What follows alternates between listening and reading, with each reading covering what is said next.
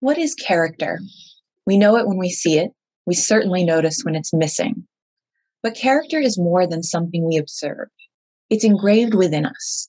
The term character comes from a Greek word that means engraved mark. Many traits are associated with character: honesty, integrity, trustworthiness. The Navy Leader Development Framework reminds us that character enables leaders to behave consistently with core values. Character also builds resilience. Author John Mertz says, character is a verb demonstrated in what we do, how we do it, and why we do it. It is also how we recover. He says character is built by learning from the challenges that come our way and then proving what we learned by doing better than before. It's also the act of working our way back when we fall down. Character helps us maintain our resilience amidst the trials that inevitably arise.